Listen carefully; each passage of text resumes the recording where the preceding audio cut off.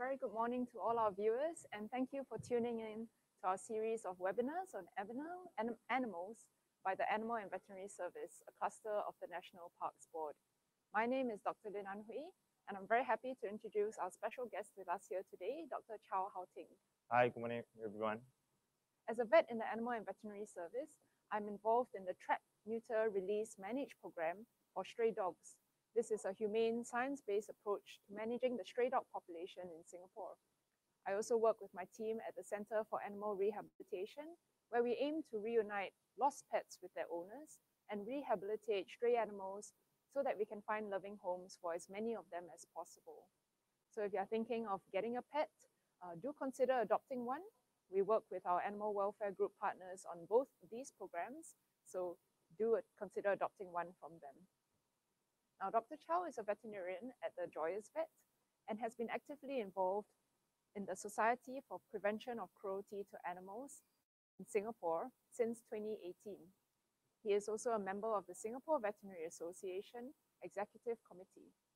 Dr. Chow is a fear-free certified veterinary professional. The program strives to eliminate fear, anxiety, and stress in animals, creating a veterinary experience that is better and safer for all involved. Dr. Chow has also completed Dr. Ian Dunbar's Cyrus Dog Trainer program.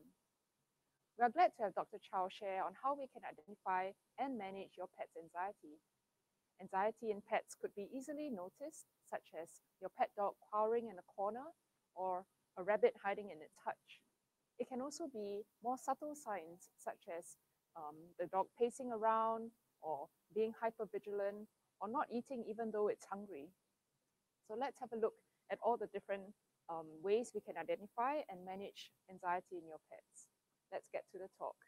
If you have any questions, feel free to post them in the comments box below and we'll address them later. Dr. Chow, please. Okay, so let's go right into it. Before we begin, on the screen right now, there's two books that I highly recommend. One is Decoding Your Dog and one is Decoding Your Cat. Both books are written by the American College of Veterinary Behaviorists. So these are actually vets who have gone through extra training, intensive training in veterinary behavior medicine. So they are actually like so-called the psychiatrists of the animal world. So actually, if you own a dog or you own a cat, I recommend you get these books because they're actually written in a way where it's easy to understand and also it is actually quite interesting to read. It's not that boring because nowadays I think a lot of people don't have time or they find reading quite boring. But the main thing is as long as you buy and read these books, you can skip this webinar I'm going to give actually. So, so today we're going to run through some fundamentals of behavior and then we'll go into anxiety, how to manage it, followed by anxiety disorder example. So in the next slide, we'll be playing a video showing you interaction between a puppy owner and a puppy. And then we're going through this video, just notice if you can see any subtle cues the puppy is actually showing to the pet owner about whether the puppy is comfortable, uncomfortable, happy, or upset. So let's take a look at this video.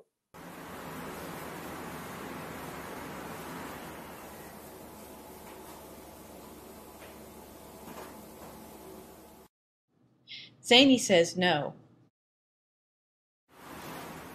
She actually says no many times in dog body language.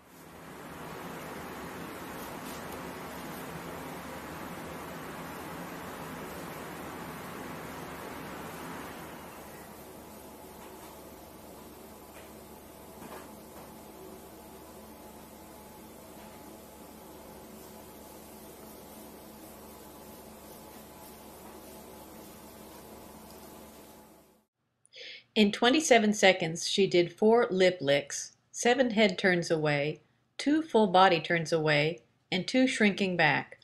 All of these are typical signs of stress or avoidance. Here's a lip lick. Head turn. Full body turn away. Shrinking back from hand. This is pretty clear communication once we get a good look at it. Zany could have left, but she stayed, probably because she anticipated that what we were doing might turn into a training session. So why is this video important? So a lot of times we may heard of horror stories where a particular dog or cat actually bite without warning or showing any aggression. Suddenly the dog just reacted. But a lot of times actually, if you take a deep dive into these situations, the dog is or the pet in question is actually desperately trying to show all these body language, these behavior cues about their emotional being. And then a lot of times, unfortunately, it is the fault of us during this interaction when we are unable to observe all these subtle cues. So the next slide, we talk about why should we care about the emotional health of your pet. So the main thing is emotions impact health, welfare, and also most importantly, the relationship we have with our pets. And many aspects of behavior can be managed and we actually understand the emotions behind. So a lot of times before we actually see the behavior, which is the observable part, the event happens first, and then next the consequence actually determines whether the behavior will happen again in the future. So underneath the surface, actually there are physiological changes, which is like increasing of the heart rate, increasing of blood glucose, increasing of stress-related hormones, and then there's the psychological component, which are the emotions, happy, sad, angry, etc., which also happens in animals as well. So what actually influences behavior?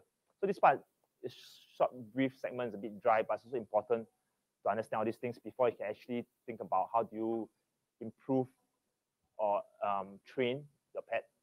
So the biological importance of a stimulus to the animal, let's say there's a fire, of course, is for the benefit of the pet to run away and turn away from that negative stimulus instead of running towards the fire. Genetics play a part as well. And then the developmental stages also, for example, usually for puppies, they are more open to new changes, they are more open to strangers, but as they grow older, they become more wary and careful. The environment, of course, definitely plays a part, where the environment where they grew up in will impact how they respond in the future. So it's on another slide to show what I mentioned earlier. So stimulus, it can be what they see, they hear, they taste. Also smell is also a very important one, because for humans, our sense of smell may not be as strong, but for animals, usually when they go into an empty room, for example, in a vet clinic, they can actually smell before they were there were another dog, another cat, for example. And then in the brain, all the electrodes start firing, they start thinking about what to do next. And then what you actually see is the response, whether it's stress or happiness or these things like that. So for response, it's the emotional response. Usually we cannot see it, is how they feel, and then the behavior, how we see the body languages, the movement, and then the physiological changes. Sometimes the behavior aspect would change over time depending on the consequences I mentioned earlier. So let's say whenever a dog starts to growl, unfortunately, if you keep scolding or if you punish your dog for growling, sometimes they may, sorry, I moved the cursor a bit too much. Anyway, so let's say, talking about the growling is very important, because in the dog training world, there's this concept called the gift of the growl. So whenever a dog growls, actually what I'm trying to say is an uncomfortable situation. This is actually a warning signal. But actually, if you keep punishing or scolding your dog for growling, after a while they realize when they growl, they get punished, so they stop growling. Then what happens is that whenever a dog is in an uncomfortable situation, they skip growling and they go straight, they escalate their behavior, they go straight to using their teeth to defend themselves. So a lot of times try not to punish your pet for exhibiting emotions. So for behavioral response, there's the flight and fight that we are very familiar with, and there's also freezing. Freezing will come to that later, where the pet actually stops moving when they meet a negative stimulus. And also fiddling. Fiddling is like when you are anxious. For example, just now I keep moving the mouse because I'm a bit nervous. It's fiddling as well. So fiddling involves usually conflict in the animal, not sure how to respond, and also appeasement behavior. So a very common appeasement behavior is actually humping.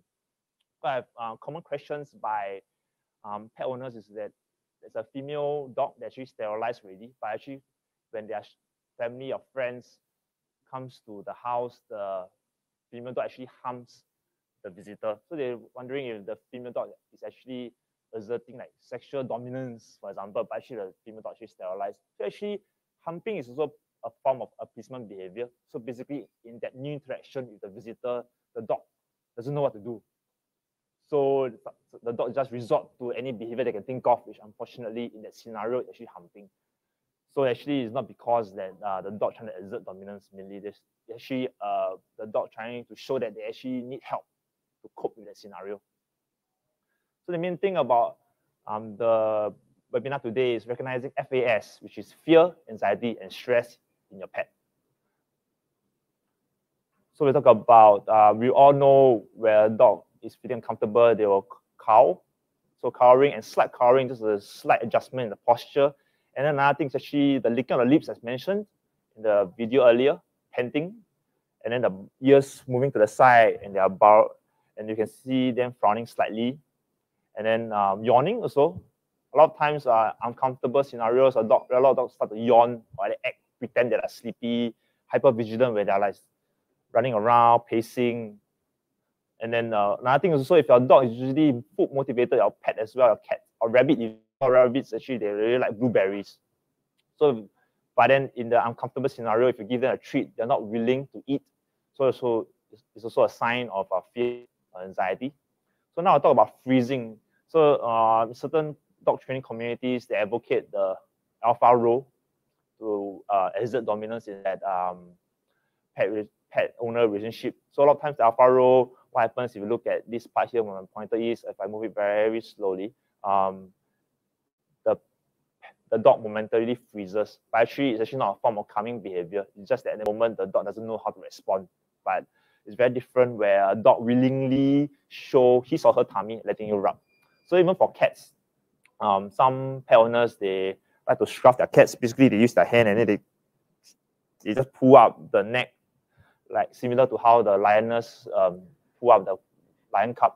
So a lot of times, this kind of scruffing behavior, even though the cat is not moving, unfortunately, it also doesn't mean that the cat is okay with the scenario, just that they cannot respond to the fearful stimulus. So actually, when they are actually stuck in the body posture and then the fearful stimulus, for example, if you're going to shower your cat or you're going to cut the nails of the cat, actually, they are even more fearful because they cannot respond to it. So talking about some other cat behavioral cues. So for example, terrified, super terrified, and then irritated, actually what it actually means is just looking at the tail. The subtle swishing of the tail. A lot of times when you look at a cat sitting somewhere and then the tail is just sweeping back and forth, it doesn't mean that the cat is necessarily calm. A lot of times it's just that the cat is just, the tail is like a window to the mind of the cat. So it's like the cat trying to decide, is this situation cool, is it chill, or am I supposed to defend myself? Then, so the anxious cat where the ears are to the side, the pupils are dilated. And then most importantly, you need to be familiar with the posture of the relaxed cat, or the friendly cat, and the trusting cat where they show your belly. So next we talk about rabbits.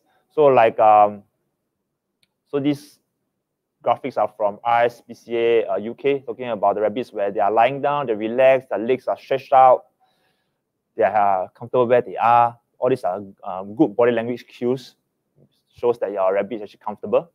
But then a worried rabbit, usually the posture will be changed, the muscle will be tense, will be a crossed position, the pupils will be dilated, and then they will hide somewhere. They'll try to move away from the negative stimulus. So the angry or a very unhappy rabbit, so we always know, for some rabbits, they would like to stomp. We're trying to show they're uncomfortable. And then hopefully you will never ever get to see this because it's an extremely unhappy and upset rabbit. And then the rabbit moving away. And a lot of times, when they stand on the back legs, sometimes some pet owners may misjudge it as a cute behavior. But a lot of times, actually, the rabbit is trying to stand up, trying to absorb the information with the ears, eyes, and nose from the environment for them to decide what to do next. So a slide here just to talk about pocket pets in general. They are prey species. They don't do well with stress. So I have a story about a guinea pig owner who was trying to cut the guinea pig nails at home. So the guinea pig was quite stressed with the whole interaction, was struggling quite a bit. So the owner was like, good boy, almost done soon, was cutting the nails. And then trying to comfort the guinea pig at the same time. Then halfway through, the guinea pig stopped struggling.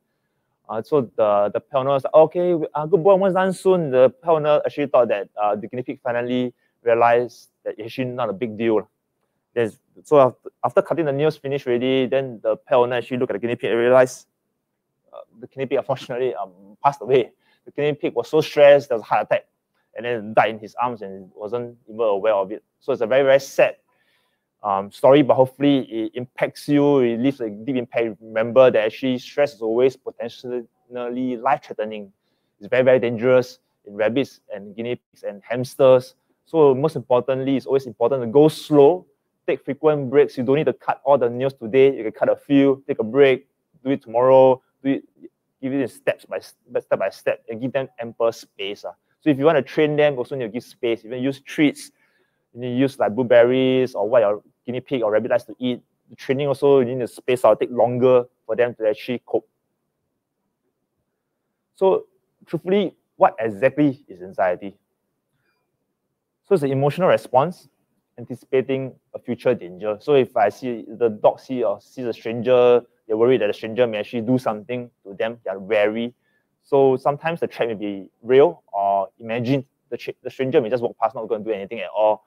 And then maybe normal or abnormal. Abnormal meaning that the response doesn't quite fit the actual stimulus. For example, let's say a stranger is standing like 5 meters away. It's quite normal for a dog to be wary, keep looking at the stranger, don't want to break eye contact, these things like that. But potentially it could be abnormal for the dog to straight away lunge and attack the stranger. So if you look at this picture here, this particular dog is showing some behavioral cues. It's turning away from the camera, facing the wall. But at the same time, you can actually, the image may not be so good, but actually the eye is trying to keep looking and see what actually the human being is doing. So behavioral signs of anxiety, hypervigilance, as we mentioned earlier, panting, scanning, trying to see, make sure they're not missing out anything, restlessness, pacing, trembling. So salivation, hiding, escape, all these are the common ones that I think we all know. So gastrointestinal upsets, like vomiting, diarrhea also can happen. A lot of times they get stress diarrhea, unfortunately, and then for rabbits and guinea pigs, they also can get gut stasis because they are stressed. And gut stasis, as all the pocket pet owners would know, is always a medical condition that could be potentially be life-threatening. So then next, we talk about fear. So fear is a direct emotional response to a potentially harmful danger or stimulus. So when a threat is perceived, the responses, it's important to take note because depending on how big the threat is, the response may escalate. Eventually, it may include elements of defensive aggression, where the pet tries to defend herself or himself. And then when you work down the spectrum, as the emotions escalate, it can become phobia. So phobia is where the intense emotional response, where the response is actually out of proportion to the stimulus. So why is anxiety or fear a problem? So it's a problem usually when it's out of context and it's also occurring at a constant and elevated level. So mainly the stimulus is the same, but the response by the animal is actually increasing with each episode. So that's usually when you need some form of behavioral intervention, and it also interferes with normal functioning. For example, we mentioned our pocket pets where the fear and the stress affects the appetite, they stop eating, and then can lead to gut stasis.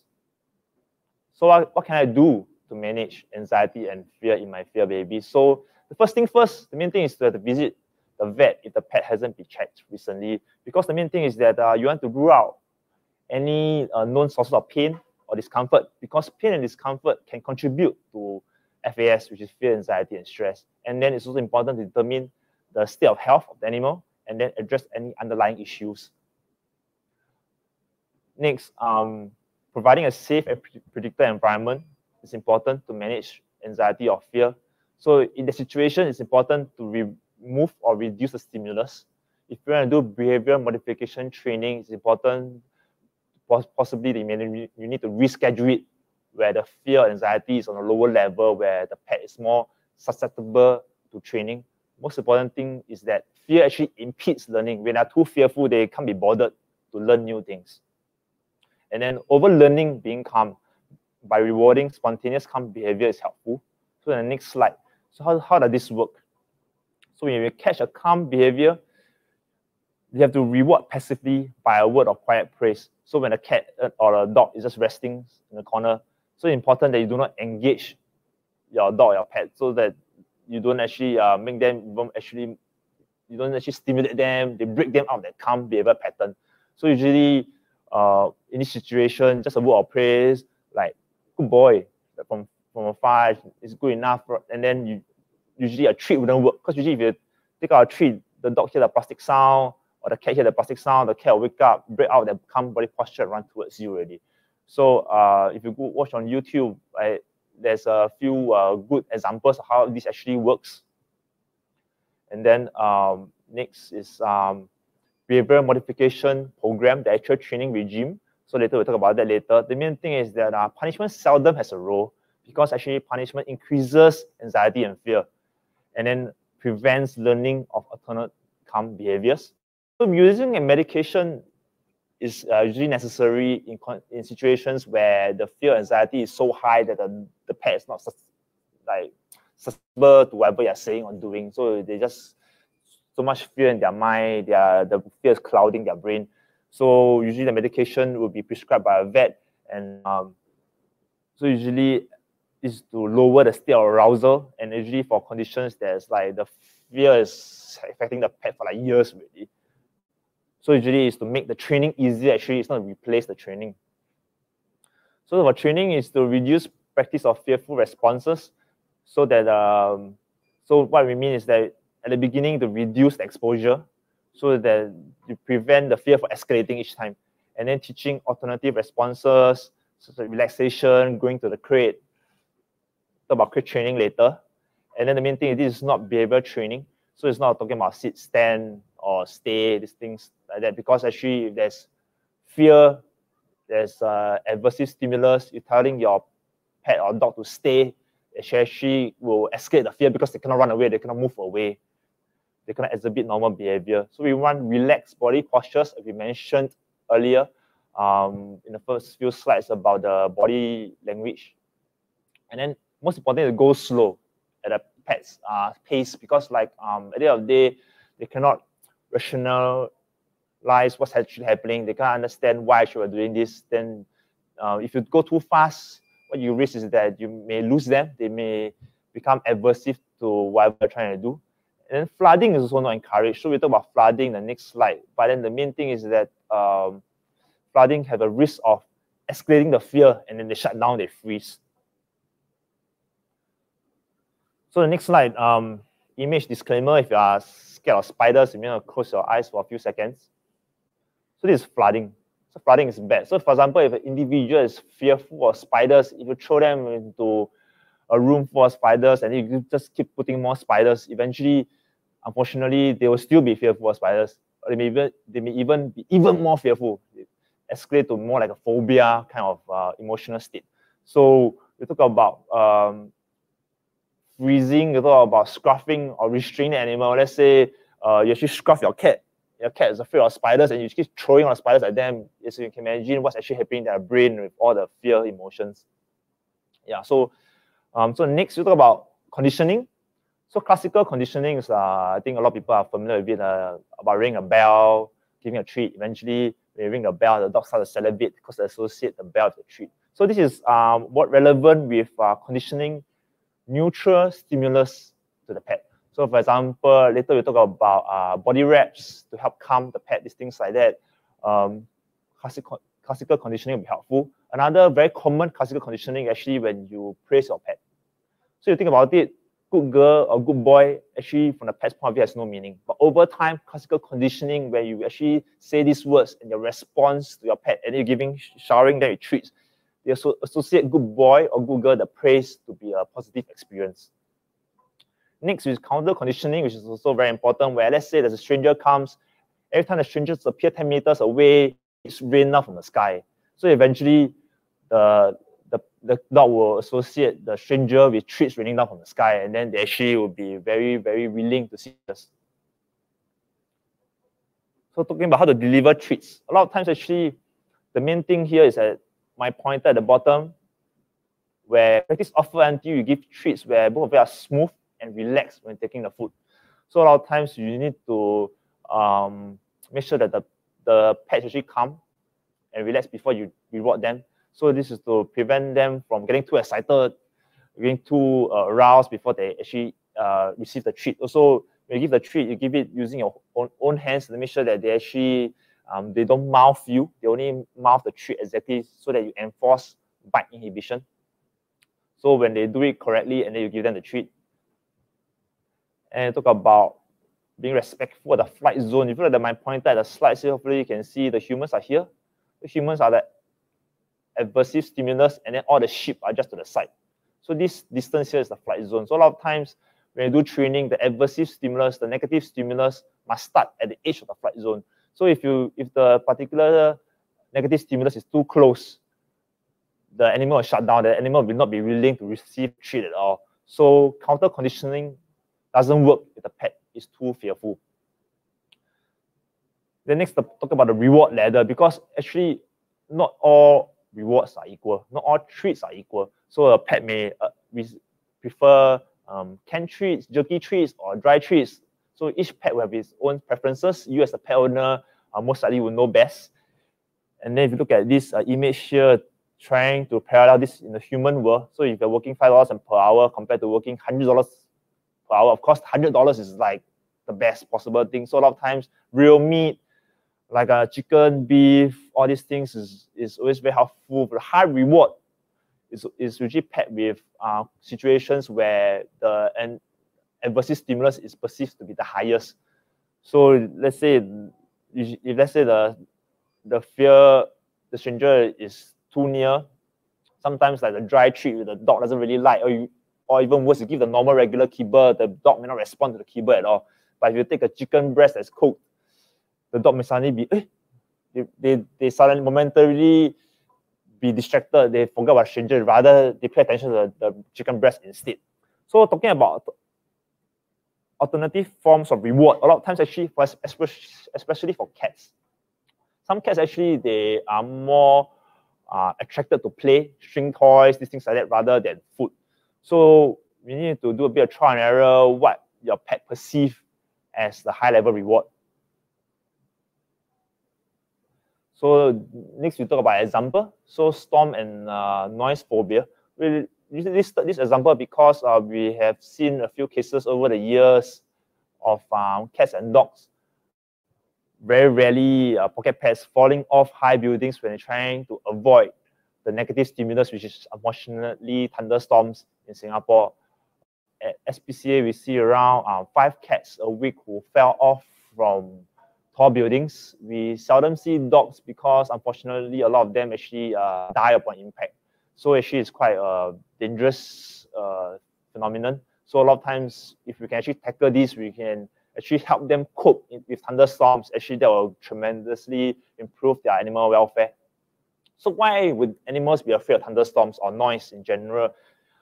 So first thing first, their sense of hearing is a lot better than us. A lot of times, there are other contributions like changes in air pressure, ultrasonic sounds that we are unable to perceive. So a lot of times, the pet can actually afraid of all these other things that we are unaware of. So if the fear is actually mild, playing with the pet or providing a distraction might be helpful.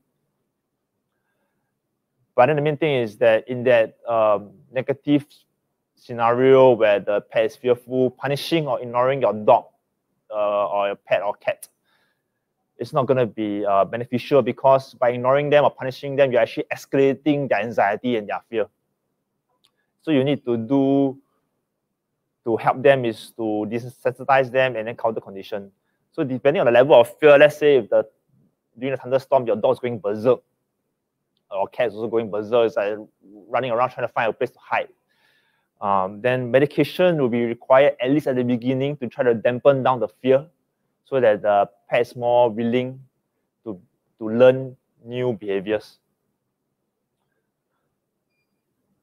So this is an infographic right now talking about counter conditioning.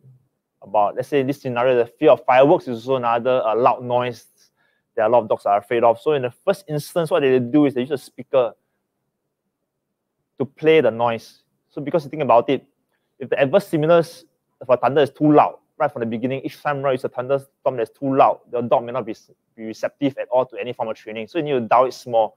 Also, our training, you need to make it easy for your pet. Start from baby steps. it's impossible for us humans to. So like when you're primary 1, you go and take A-level math. So you have to dump it down for them.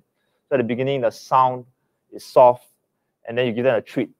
And over time, you can escalate the level of that sound. So the common mistake is that some people actually give the treat before the anticipated negative stimulus. But over time, what happens is that they may actually associate the treat with the thunder, with the firework, and then they are wary of the treat already. So all these images actually are from this website, which is very good to check it out. So next, so teaching your pet to be in a relaxed position. So being relaxed in the presence of the owner actually is very important. And then what I'm trying to do is at the beginning, start slow and then gradually increase the time, making alone time fun, comfortable, and cozy. So talking about crate training. So the crate training, for example, is to be a comfortable place for them to spend time alone. So specifically for dogs, training your dog to see the crate as a safe haven. And for pocket pets and cats, they need to have hiding spots at home. So for cats specifically, they bond not just the pet owner, they bond with the environment as a whole. So that's why a lot of cats actually, they don't like leaving the home environment, go out for walks. And then for the home to be safe, if you check out this website here by Ohio State University called the Indoor Pet Initiative, talk about how do you improve the home environment, improve the hiding spots, so that the cat can actually better cope with any negative stimulus. And once again, pocket pets don't respond well to stress. So a lot of times, important to give them places for them to hide, for them to escape. And the use of calming pheromones is useful for dogs and cats. For dogs, there's adaptale. For cats, there's fairly way. And for pocket pets, a lot of times you need to use familiar odor. So what you do is you put a towel at the bottom for them to use to run around, walk on top of it. And then use this same fabric put in the carrier when you bring the pet for transport. So the familiar odors is always with them. And then for this commercial pheromones, this calming pheromones, for dogs, there's a collar version, and then there's a diffuser version where you plug to the wall point, and then there's a spray. Most importantly, the spray is used on fabrics, not on the cat or the dog. And then the spray itself takes 30 minutes to kick in. And then the body wrap is, for example, this one is a thunder shirt. Thunder shirt for cats. They also have thunder shirts for dogs as well, cats and dogs. Then the main thing is that they don't necessarily work right from the box. You actually have to do some prior classical conditioning to help the pet, the cat or the dog cope. How do I put it? To associate the thunder shirt with positive behaviors. And then for pocket pets, there's also the towel wrapping where you wrap them with a towel. They also need classical conditioning. You reward them while they are being wrapped. And subsequently, when you need to do some husbandry procedures like cutting their nails or cleaning their ears, you can actually wrap them to feel safe. So most importantly, you do not punish or scold them when they are upset, because that actually only makes things worse. And it's pointless to ignore them. When you ignore them, what happens actually will make them more anxious. They are confused. You as the pet owner, you are the leader in the relationship. So what they're actually trying to do is they look to you for guidance for what to do next. But actually, if you ignore them, they make things worse. They're very confused, and they actually escalate the fear.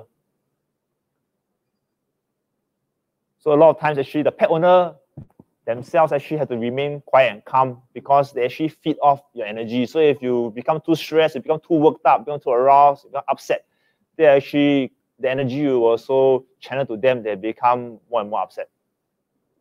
So I don't have a lot of time left. So talking about further ancillary aid you can do to help the situation.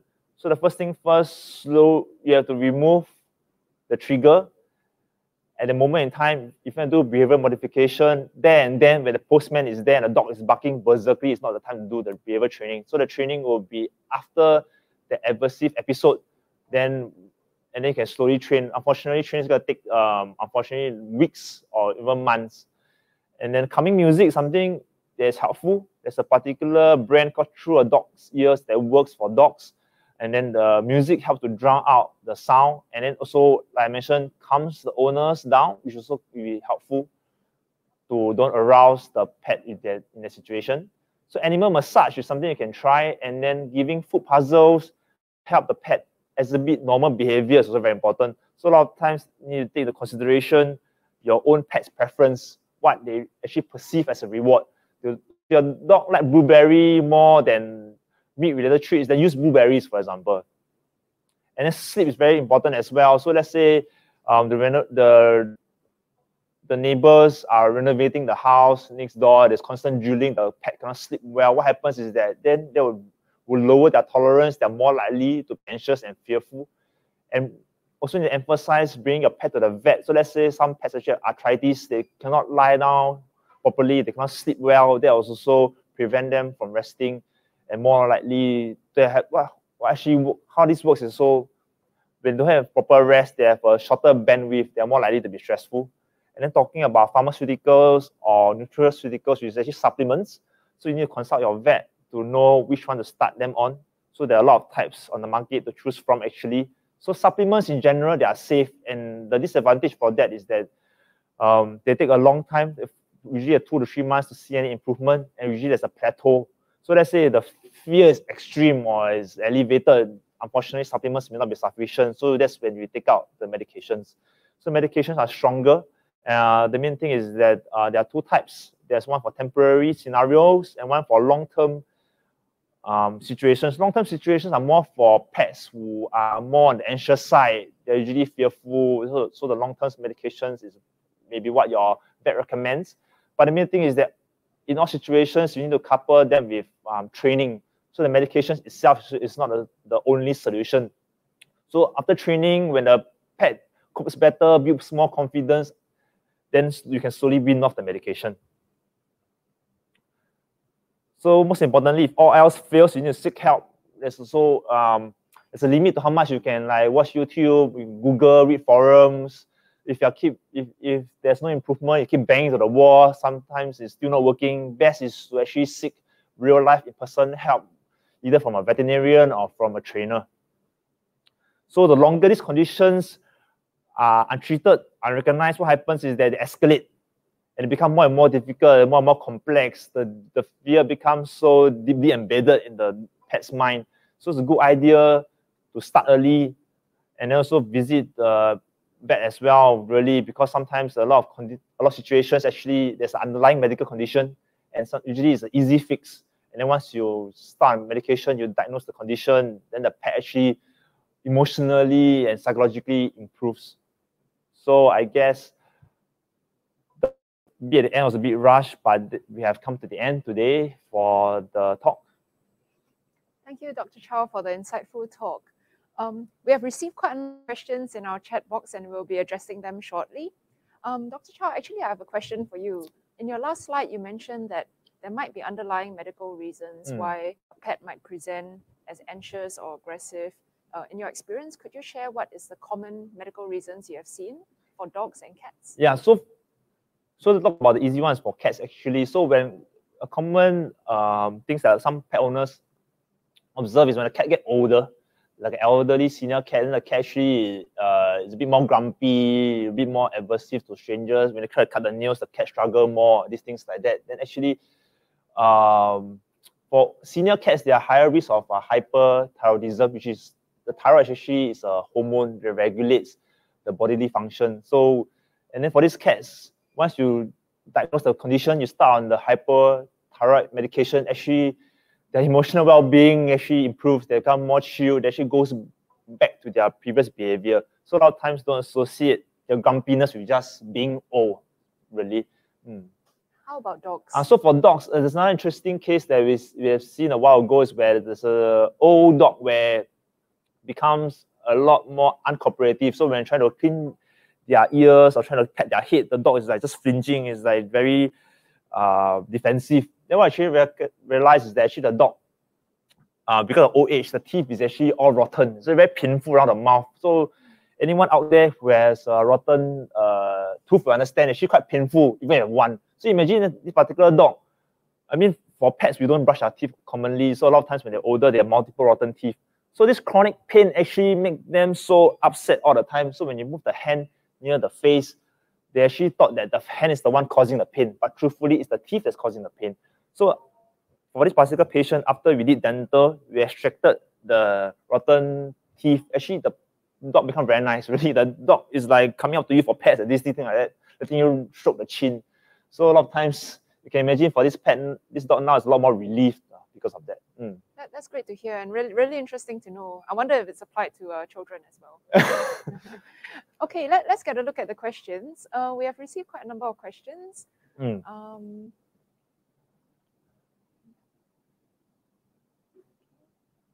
Oh yes, so let's see. Get the question onto the. Let's look at the questions now. Where is that? Okay, let me just read out the question first. So my dog has a fear of car rides. Oh, this question is from Joanne. Thank you, Joanne, for your question. My dog has a fear of car rides. She associates car rides with doctor's appointments. She will whine throughout the journey. What do I need to do? Yeah, so this is actually a very good question because it's commonly faced by a lot of pet owners out there, and it affects not just dogs, cats, and other pocket well. So the main thing is that you need to associate. There's a few steps to it. So one thing is you need to eventually associate the vet clinic appointments to be more pleasant experiences, and also associate the car rides to more pleasant experiences. So you talk about the car rides first. So there's a few things we can, as we mentioned earlier. So the calming pheromone, Adaptil or Feliway is something definitely you can try. And the main thing is that the pheromone takes at least 30 minutes to kick in. So if you spray on a fabric, you need to wait a while. And then the next thing is that for pocket pets, you need to use fabric with the familiar odors. Sometimes actually even odors of the pet owner will work as well. So and then the next thing is actually whether your pet is actually susceptible to treats in the car. So if the pet is actually not reeling, then you need to break it down to smaller steps. So at the beginning, it can be something as subtle as the car's engine is not switched on, and then you're just giving treats to the dog while the dog is just inside the car. And then after that, that's the end of the training session. You just let the dog leave the car and then you go back home. So you actually have to break the whole, something as simple as a car into small little steps. And then so break the baby steps, and then for the dog and the cat even to slowly cope with each scenario. So whenever, let's say when you start the engine, when the car starts moving, when the dog is not willing to eat treats, that's when you realize, okay, you need to dial back a bit. And then a lot of times actually, from my experience, pure behavior training alone without any medication or supplement sometimes will take a very, very long time. Eventually it will work, but sometimes pet owners may not have that patience. So some form of temporary medication that works for 1 to 2 hours to dampen the fear can make training a lot easier. So it's something you can discuss with your vet. So let's move on to the next question. So this one says, hi, Dr. Chow. I've got a Singapore special puppy who is now 1 year old, who was always okay with people or strangers coming into the house. But recently, when younger guests come into the house, my dog tries to bite, chase, and bark at them. Why and what do we do with this situation? So there's 2 parts to this question. So is your dog wary of younger guests, or is it because your dog is now older? So when dog is younger, puppy age, when they're all happy and things like that, they're usually very open to new stimulus. And then when they grow older, they become more wary. Adolescence age, which is like 8 to 12 months, usually when you start to see that the dog is more fearful. Then, so usually what happens is that then right now, so regardless whether is it younger guests in particular, or is it just because the dog is now older? So in this situation right now, you talk about the counter conditioning will be helpful. So you get friends or family on board, where actually you pass them treats before they come to the house. So maybe you need to like leave the house, go downstairs, meet them downstairs, pass them the treats, you come back home, and then your guests come to the door, and then depending on how your dog reacts. So sometimes what you actually need to do is the guests don't even step in. The guests just feed treats through the metal gate, for example. So once again, you need to break down the baby steps. And then, so after that, truthfully, you need to find a relative or a friend that is willing to help, because this will be an activity that's going to take weeks. So this particular friend will be committed. So then it's not like a one-off thing. So every time if you use a different guest, right, you also make it harder for your dog to cope in the scenario. So that's why you need to find someone and then maybe treat them to a meal afterwards for them to help you with this situation. So let's say if in a scenario where giving treats at the gate, right, the dog actually not receptive, the dog just constantly barking through the metal gate when your friend is trying to give the treat. So what happens next is actually then you need to dial it back. So your friend actually is standing a few meters away from the metal gate, and then you as a pet owner is the one that's raining treats. So the distance where the dog is willing to eat, that's when the distance is the flight zone. That's where you need to start. And then after a few times, you do for like 15 minutes, probably you need to take a break, and then you try again, your friend take one step closer. The next thing is, a lot of times you need to kind of emphasize how much that you don't squeeze everything into one training session. You need to split it into multiple parts, really. And then maybe you do 2 times a week, these things like that, and then you slowly, hopefully, if you start now by Christmas, I'm not joking, not Christmas, but yes, you can imagine it take a while. Maybe by next New Year, yeah. all your yeah. guests will be fine. Okay, thanks very much for sharing. Let's move on to the next question. We really have them coming in fast now. Let's take a look at this question from fan Catherine. So, hi, Dr. Chow. My dog has a fear of grooming, for example, when I'm doing nail trimming and ear cleaning. I believe it's due to bad experience when she was younger. So how do we tackle this? So this is a very, very good question because like personally for my dog, I also started training when she was young. And then what happens now is I am able to cut her nails without any form of restraint. So at the beginning, what I did was someone was holding on to her, we cut one nail, and then we give a treat. And then you do it a few times. Then right now, you can slowly dial down the treats. Right now, after I finish all 4 paws, then she gets the treat. So a lot of times, this is the ultimate state that I think is ideal. Because a lot of times, if you use your own strength to like wrestle with your dog and then you cut the nails, even you get the job done. Cutting nails is like a common husbandry thing. You can't keep fighting a dog for the rest of the dog's life. So right now, for this particular situation, you may need to down. You start from the beginning. Talking about nail trimming for specifically, you may need to get the dog used to getting restrained first, giving to the treat, restrain, holding the leg, give it a treat. Once the dog is comfortable with that, cut one nail and you give the treat. And if the dog is very fearful of the nail clipper, you may need to change. There's something called the nail fouler, electric nail fouler, where a lot of dogs actually find that less frightening, so when they actually file down the nails. So actually, you have to break the activity to small little steps, as I mentioned earlier. Let's talk about ear cleaning. Let's say if you take out the ear cleanser, your dog runs away, then you know that's when you start. Where just taking the cleanser and then giving a treat. So the dog actually associates. So as you can imagine, it's quite tedious, but it is important because right now, we are at a stage in Singapore where a long time ago, where dogs live to 7 years old is a big deal. But nowadays, your dogs live easily to 15 years old. So let's say if your dog is even 10 years old right now, right, there's 5 more years. So if you think about it, if you can start, the best time to start is 10 years ago, to be honest. But right now, it's just the next best time. Yeah, where you make all these things a pleasant experience for them. Yeah. Thank you. That's a really good analogy. We always wish we did something yesterday. yeah. Okay, we have a couple of questions on alternative therapies. So things like essential oils, flower remedies. So maybe there's a couple of questions. So we have one from Hemi Yo. Hi, do you think essential oil is helpful to calm and soothe dogs' anxiety? And just before we go to that, there's another question from Kenny Deer. Hi, do you think flower remedies is working for cats who have anxiety? And my cat has scanning behavior. Is it a sign of anxiety? So perhaps we can tackle these 2 questions. Which are so essential oil itself is an interesting one because there are no clinical scientific research studies that show that they work. But the main thing is that if the essential oil calms you down, that will also benefit your pet, really. And then so I think there's no harm trying. But then the essential oil at the end of the day, it's not going to be the sole solution. If, as you have imagined by now, there's no one magic bullet. A lot of times, a lot of things working in conjunction to help the situation. So floral remedies is also an interesting one because right now there's a study trying to figure out if chamomile is helpful for cats, but it's very, very early in the research phase. So we will find out soon enough. And then for scanning behavior, I would say you need to try and see if you can identify any specific trigger.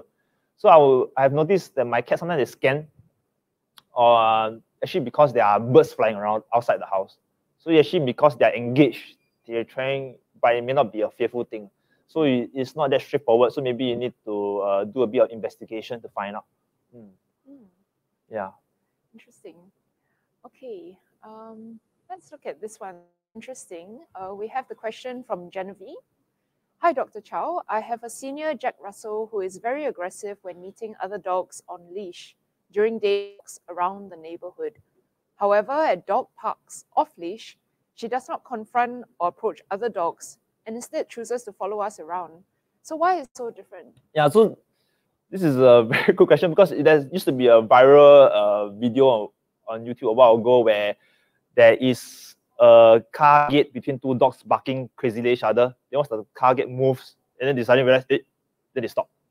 They realize that they can fight and they can interact, they just stop fighting already. Then once the car gate closes again, then they start barking like crazy again.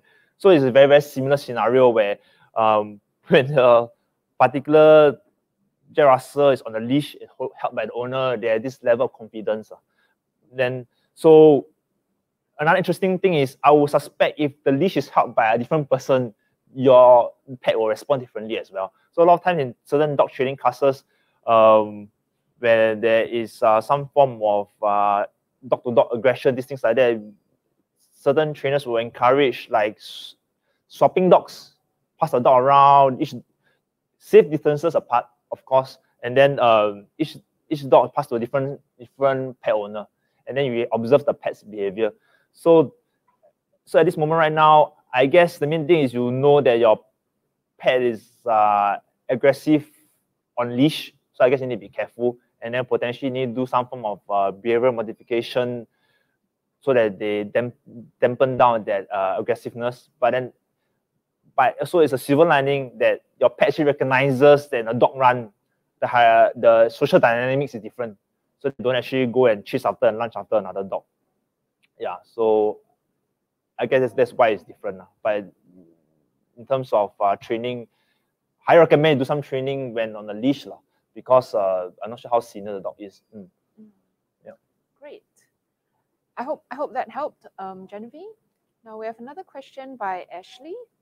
So I think this question is really interesting because I think a lot of owners might face this at home with their pets jumping up, whether jumping up on sofa or bed or jumping up on humans or guests. So Ashley asks, hi, Dr. Chow, how should I work with the following issue with my dog? How should I get my dog off the sofa or bed? She likes to jump up when she's excited, and we have difficulties getting her down because she might show a bit of teeth and try to nip us when we carry her down. So I suspect this one is actually a symptom of resource guarding. So basically when the dog is on the sofa, the dog perceives the particular position at home as a pleasant experience. So when you're trying to remove her from the environment, she gets upset, really. And so now we understand that's the dog's perspective. Then you understand the human's perspective. So that, of course, that you don't want to dirty the sofa, don't want to dirty the bed. Also because it's so you also need to move the dog somewhere else. So what I would think about is that using lure training, using treats or other things that the dog perceives as attractive instead of physically removing her from that position. Or another thing you can do is when the dog eventually jumps off the bed or the sofa, you give the treats and reward. So they realize actually jumping. So what you need to do is now you need to make jumping on the bed more rewarding than being on the sofa and the bed. Yeah, so that's the thing you need. That's the thing you need to think about. And then the next thing is actually, I've met a sim, but the family realizes that the dog only shows teeth when a specific family members try to remove her from the position. So there's also something to investigate. Does it apply to all family members? Yeah. So sometimes if a specific family member, then the specific family member may also contribute to the trigger. I think it's very important to be aware of the environment for the dog. So not just the owner owner or the main handler, but everyone else who might interact with the dog, because everyone plays a part in Yeah. the dog's life. Yeah.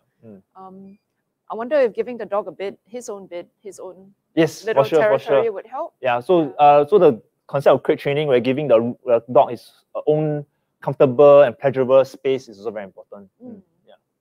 Okay, we have we're running out of time, but I think we have quite a few questions that we would really still like to address. So maybe I would take Nadia's question.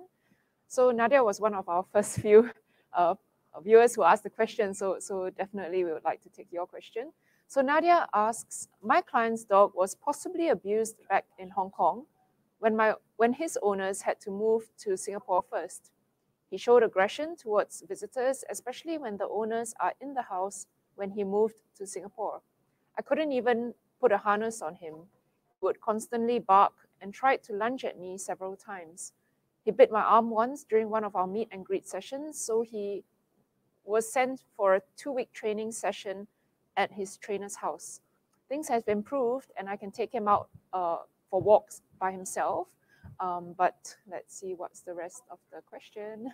It's quite but yeah, but he's still aggressive at the moment when the owners enter the house. So may I know why this is so?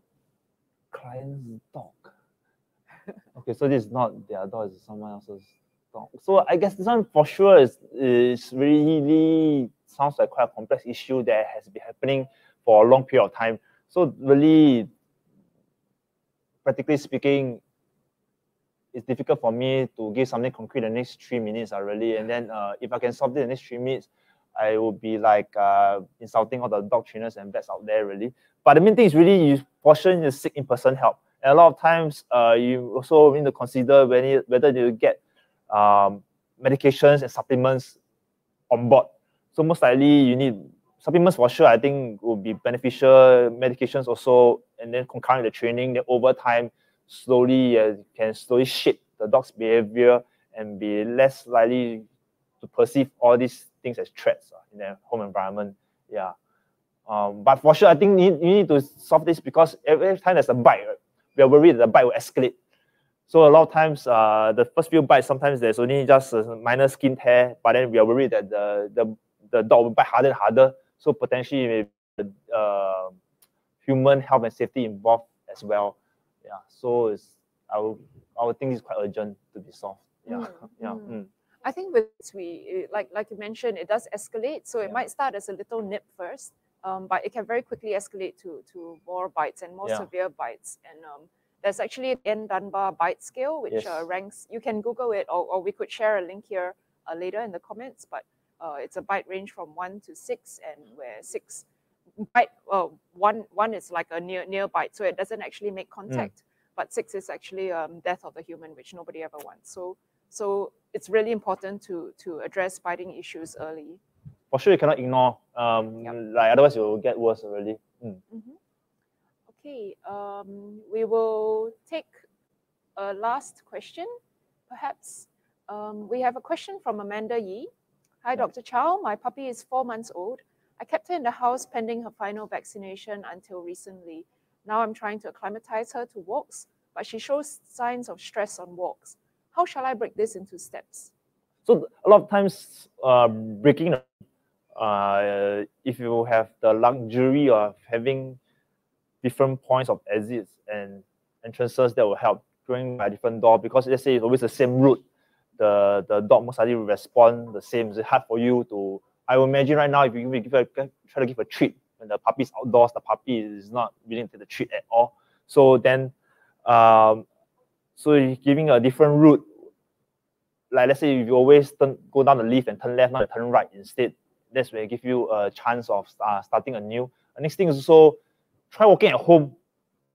Positively condition the harness or the leash first, breaking down the small steps where the puppy associates the leash with pleasurable experiences.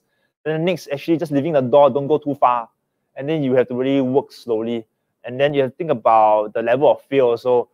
And then, because right now you have time on your side, because at a 4-month-old puppy, they are very teachable, very trainable. And then if you do it now, there's a high success rate really. And then if you have not yet engaged a trainer, highly recommend you engage a trainer. And also if the puppy is fearful, you have to really dial it down for them. A lot of times, how do I put it? If you keep dragging them walking, and then the fear just keep piling up as you go along. Yeah. So then this is how you can try. But you for sure to get a trainer, and for sure this is very, very trainable. Yeah, so this is good news actually that you detect this. Yes, that's a great observation, and we encourage you to have the patience. I think really that's key, and have the knowledge to do so. Yeah. Try home first, really. Okay, great. So thank you so much. We've actually come to the end of the session, so we unfortunately aren't able to take all the questions, but thank you so much for tuning in, and we hope you've learned something interesting. We especially want to thank Dr. Chow for sharing always anecdotes and stories with us. So this video will be uploaded up on our AVS website later, so www.avs.gov.sg. We thank you again for spending your Saturday morning with us, and tune in next time for our next part on our animal series webinars. Bye. Goodbye.